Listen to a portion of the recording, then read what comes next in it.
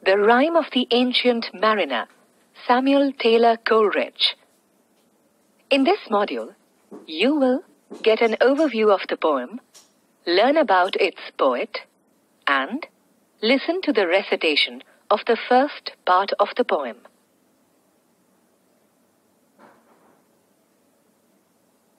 An overview.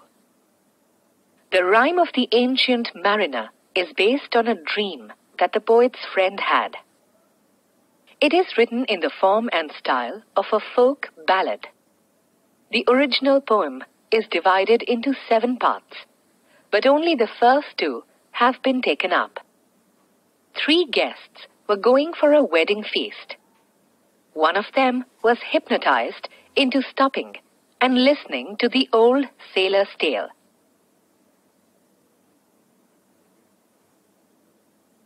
The sailor narrated the story of how his ship set out on a voyage and described in detail the weather that it met. He told the wedding guest about the visit by an albatross and about his wanton act of killing it, how its spirit haunted them, and how the fellow sailors reacted to the killing. The poem deals with themes of retribution and responsibility, and also has the supernatural element in the latter parts of the poem. Regarded a masterpiece of poetic craftsmanship, it conveys the message, "He prayeth well, who loveth well." About the poet. Samuel Taylor Coleridge was one of the greatest romantic poets of English. He was born on 21st October 1772 in Devonshire and breathed his last on 25th July 1834. Coleridge was a close friend and associate of another equally great poet, William Wordsworth. This poem first appeared in Lyrical Ballads in 1798, which was brought out in association with William Wordsworth. This was followed by his other 2 famous poems, Christabel and Kubla Khan. His lectures on philosophy and Shakespeare in 1818 brought him further acclaim. The Rime of the Ancient Mariner, Samuel Taylor Coleridge. Listen to the first part of the poem. It is an ancient mariner, and he stoppeth, one of 3, by thy long grey beard and glittering eye. Now wherefore stoppest thou me? The bridegroom's doors are open wide, and I'm next of kin. The guests are met, the feast is set. Mayst hear the merry din. He holds him with his skinny hand. There was a ship, quoth he. Hold off, unhand me, grey-beard loon. Eftsoons his hand dropped he. He holds him with his glittering eye. The wedding guest stood still and listens like a 3 years child. The mariner hath his will. The wedding guest sat on a stone. He cannot choose but hear. And thus spake on that ancient man, the bright-eyed mariner. The ship was cheered, the harbour cleared. Merrily did we drop, below the kirk, below the hill, below the lighthouse top. The sun came up upon the left, out of the sea came he, and he shone bright, and on the right went down into the sea.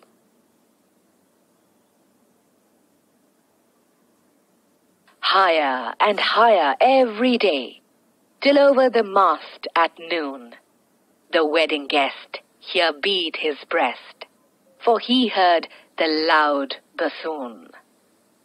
The bride hath paced into the hall, red as a rose is she, their heads. Before her goes the merry minstrelsy, the wedding guest. He beat his breast, yet he cannot choose but hear, and thus spake on that ancient man, the bright-eyed mariner.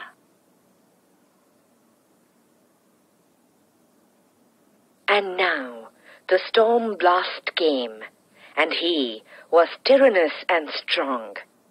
He struck with his overtaking wings, and chased us south along, with sloping masts and dipping prow, as who pursued with yell and blow. Still treads the shadow of his foe, and forward bends his head. The ship drove fast, loud roared the blast, and southward aye we fled.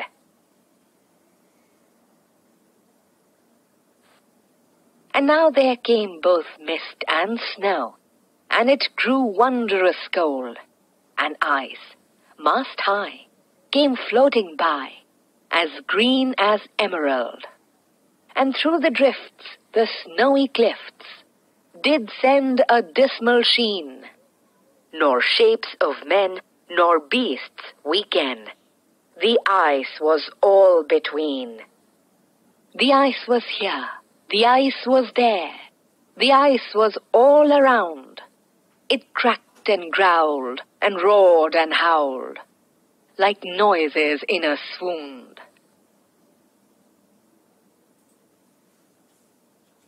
At length did cross an albatross, through the fog it came, as if it had been a Christian soul. We hailed it in God's name. It ate the food it ne'er had eat, and round it flew. The ice did split with a thunder fit. The helmsman steered us through, and a good south wind sprung up behind. The albatross did follow, and every day, for food or play, came to the mariner's hollow. In mist or cloud, on mast or shroud, it perched for vespers 9, whiles all the night through fog smoke white glimmered the white moonshine.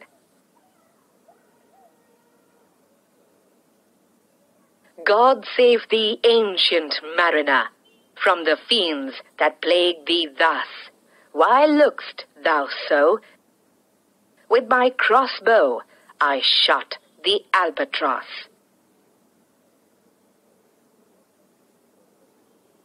Transcript.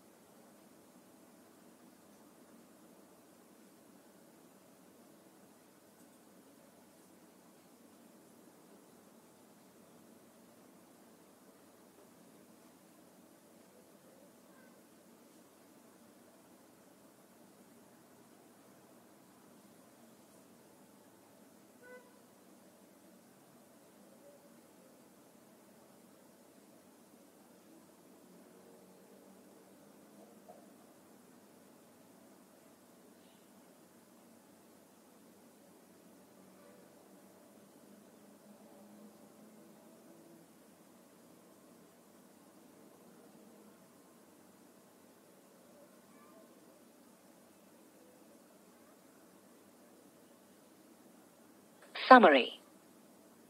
In this module, you got an overview of the poem, learnt about its poet, and listened to the recitation of the first part of the poem.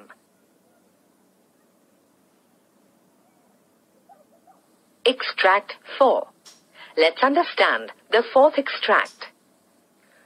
God save thee, ancient mariner, from the fiends that plague thee thus.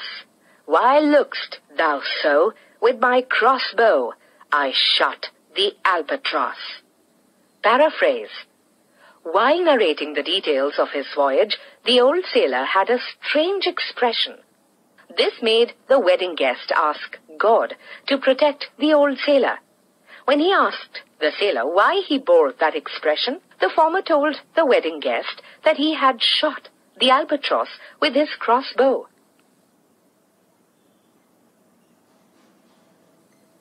Reference to context. Let's attempt some reference to context questions based on this extract. What brings about a change in the mood of the old sailor? The narration reaches the crucial point for which the old sailor was atoning. His guilt brings about the change of expression. It is so obvious that the wedding guest is prompted to ask him why he looked like that.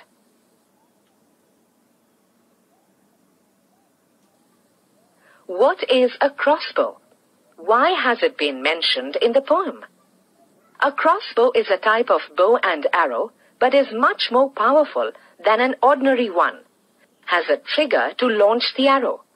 The old sailor used it to kill the albatross. That brought acute suffering to his fellow sailors. Killing an innocent albatross was the reason for his retribution.